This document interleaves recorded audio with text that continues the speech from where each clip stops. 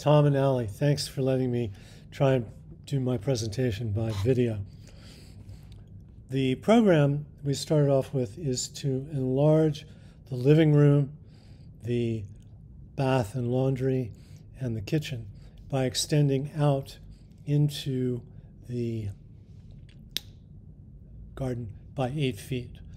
And the first issue that comes up is the pitched roofs here, which on the inside are rather complicated and interesting looking.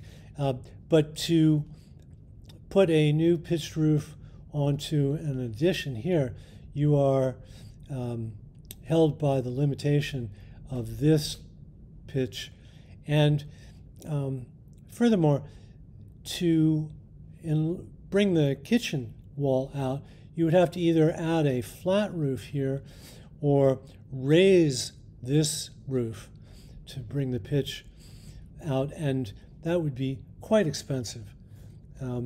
You'd also find that you'd lose the use of the kitchen for 6 months at least, probably more. And these wonderful details in here would be quite expensive to restore, or you'd have to lose them. So instead, I took the idea of to enlarge the kitchen. How about if we make a square out of that missing square, with the new front door here and double French doors onto the garden. Where you had the island here, you can see you've got plenty of room to put it in any new direction, and you have a open space for entranceway into the house. Then the existing view of that kitchen entrance would look like this, with a clerestory light above, which matches the other clerestory lights on the wall inside. Then for the rest of the addition, I was imagining that we have this condition, not only of this pitched roof, but of these two windows, which would inhibit the any pitch above the existing flat ceiling at 8 feet.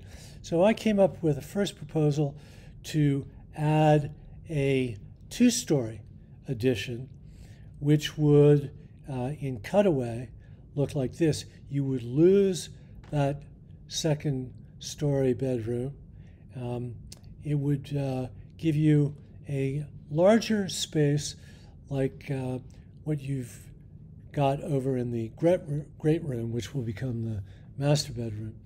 And it would be an interesting way to add a gable which keeps with the archetypal colonial architecture. We've got the 2 new double doors out to the porch.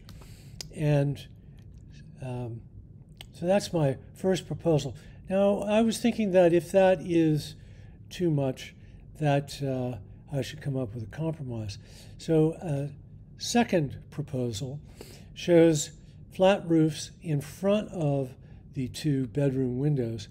And then between those 2 windows, you could pop up a gable, which could be a bay window.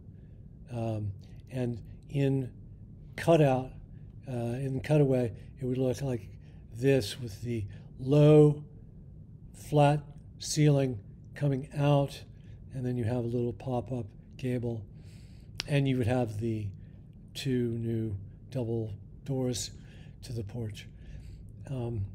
The effect of this in plan, here is proposal number 1, and showing the laundry room and then bathroom. And here is proposal number 2, showing flat 8-foot roof out with a gable here. I made a slight difference where this comes out 8 feet, this comes out just 7 feet, and the bay would come out 10 feet. We didn't talk about any details in the bathroom, but you would have room for a freestanding tub, for a large shower area with a bead across here, keeping the water in here and dry out here. The laundry area would have the machines here and a counter here. And that concludes the presentation. I'll send down some large drawings so you can see everything in scale. Thank you.